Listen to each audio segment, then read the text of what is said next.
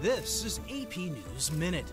Congressional negotiators have reached a deal to keep the federal government funded through September. The $1 trillion bill rejects funding cuts the Trump administration wanted, including those for medical research and infrastructure grants. At least one woman is dead and 6 people are wounded after a gunman opened fire at a pool party at a San Diego apartment complex.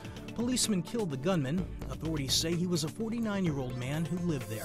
Topeka, Kansas police say a suspected gunman killed himself and 3 other people. They were all found in a house that's part of a business that provides in-home care to people with special needs. And at least 14 people are known dead in the mix of tornadoes and flooding that hit parts of Texas, the South, and the Midwest.